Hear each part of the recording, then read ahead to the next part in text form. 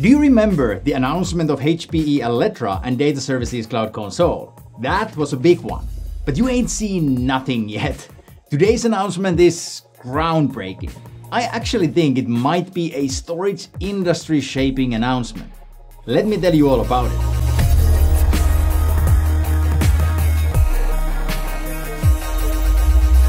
Hello, my name is Markus Leinonen, and this is where we discuss everything about enterprise technologies, from bits and bytes to latest storage news. If you're into that kind of stuff, remember to subscribe. For all you impatient ones, here's a quick synopsis. Today, HPE announced a completely new storage platform called HPE Alletra Storage MP. One storage architecture that scales from entry-level to mission-critical environments. No more choosing between storage lines and families. Not only that, but you can run virtually any storage protocol on it. Block, file, object, you name it. Depending only on what operating system it is running.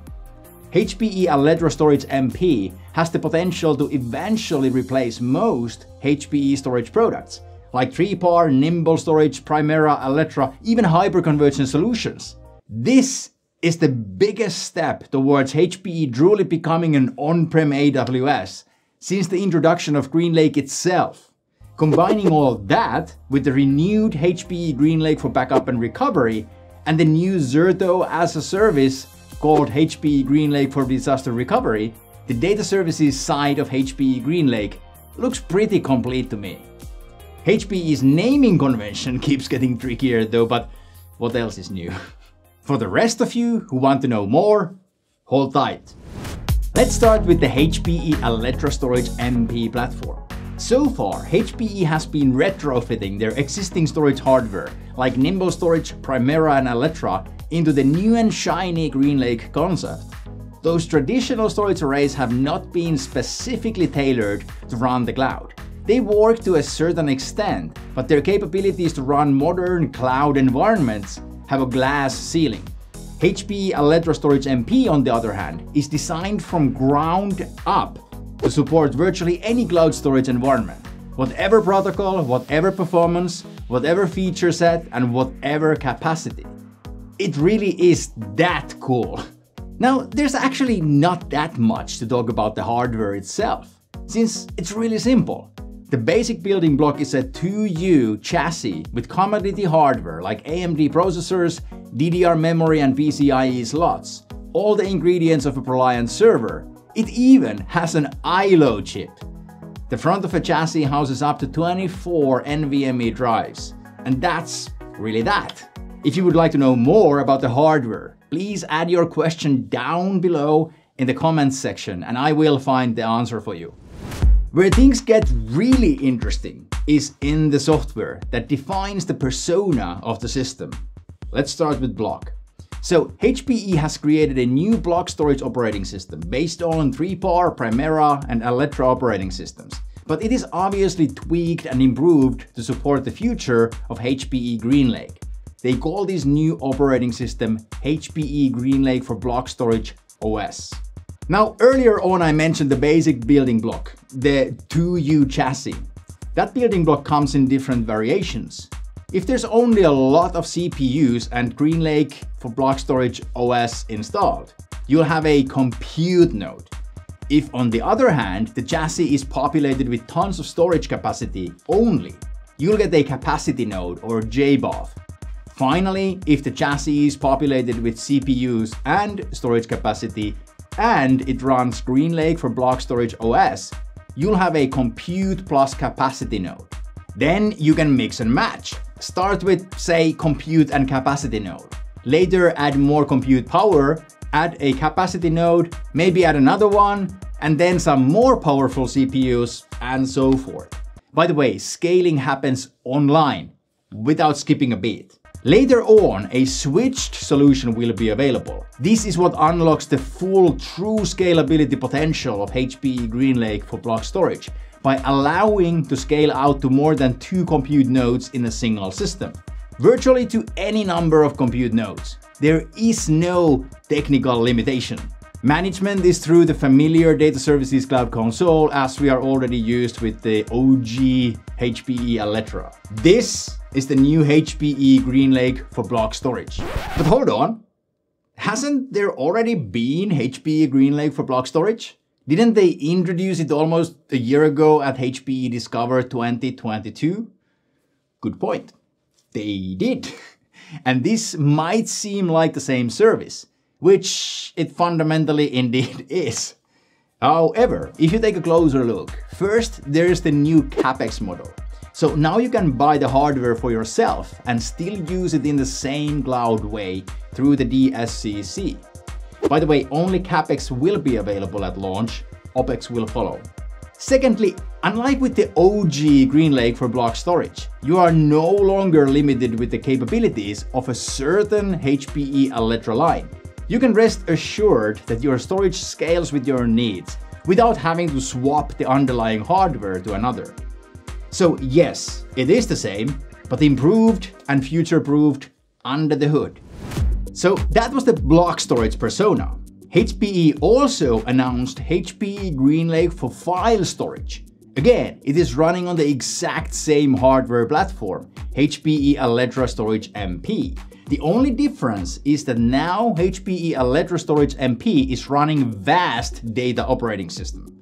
Though the operating system is a modified version of VAST OS, so HPE calls it HPE GreenLake for File Storage OS. Yes, you heard me right. VAST. It caught me off guard as well, since I don't remember any joint ventures between HPE and VAST in the past. But I'm not complaining. From what I know, VAST is extremely efficient in running especially large file systems. HPE GreenLake for file storage is also managed through, of course, DSCC. No doubt, the star of the show for me was Alletra Storage MP platform, hands down. It defines how HPE will do storage in the future. To me, this announcement is first and foremost a beginning of a new era in HPE storage. The imaginable potential is limitless. Remember, HPE Alletra Storage MP is just commodity x86 hardware that can run anything. What it runs and how is defined by software, and software only. So HPE starts with block and file storage, but what comes next can be anything from object to data protection to archiving to, heck, why not run DHEI, SimpliVity or Nutanix on it, huh? Okay, to keep things real, not everything will be available immediately, of course. Not even close. HPE has to start from somewhere, and that's HPE GreenLake for block storage and HPE GreenLake for file storage. GreenLake for block storage starts from 8-core and 16-core compute plus capacity nodes only. This will be ideal replacement for mid-range arrays like 3PAR 7000 and 8000. GreenLake for file storage capacities start from a whopping 250 terabytes, with the real bang for the buck starting from around 1 petabyte or so. So yeah, for that reason at launch HPE is targeting only huge installations in the field of life sciences and financial services. Thinking about the capabilities of HPE Alletra Storage MP, the original HPE Alletra might have just been the last storage array HPE introduces. I mean, ever. The stories of MSA and XP will undoubtedly continue far into the future, but everything else in between will surely be converged to utilize HPE Alletra Storage MP platform eventually.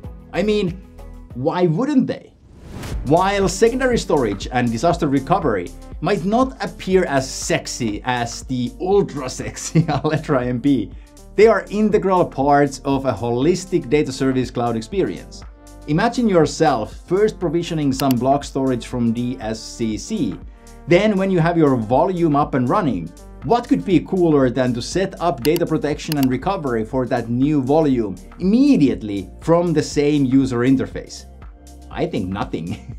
That's where HPE GreenLake for backup and recovery and HPE GreenLake for disaster recovery come to the picture. With this announcement, HPE GreenLake for backup and recovery adds the capability to protect all VMware virtual machines. So far, protection has been limited to VMs running on HPE Alletra, HPE Primera, or HPE Nimble Storage G5 only. From now on, you can protect all VMware VMs, regardless of which storage system they are running on, HPE or non-HPE. Another new feature is protection of AWS resources, in addition to on-prem VMs. Lastly, HPE announced GreenLake for disaster recovery, which is basically Zerto-as-a-service. About 1.5 years after the acquisition of Zerto, it is great to see HPE adding this option too to GreenLake. Now, before I leave you, I was prepared to give you just a little tiny rant about HPE's naming conventions and how confusing it is to keep up with what GreenLake actually is today. Is it still more like leasing, or is it already a real cloud? If it is a cloud, what's the deal with CapEx? Are we calling that cloud too now? Is Alletra part of GreenLake too, since it is managed with the SCC? And what's with the GreenLake operating systems? But I won't do any of that. The most interesting thing to me, as always, is the bigger picture and where HPE is taking GreenLake. When I first heard about HPE GreenLake quite a few years ago, I started to keep my fingers crossed for HPE to steer the GreenLake the on-prem AWS direction. Ever since, I have been following the GreenLake progress with that in mind. And so far, pretty much all the announcements have systematically taken HPE GreenLake step by step towards that, including and especially today's announcement.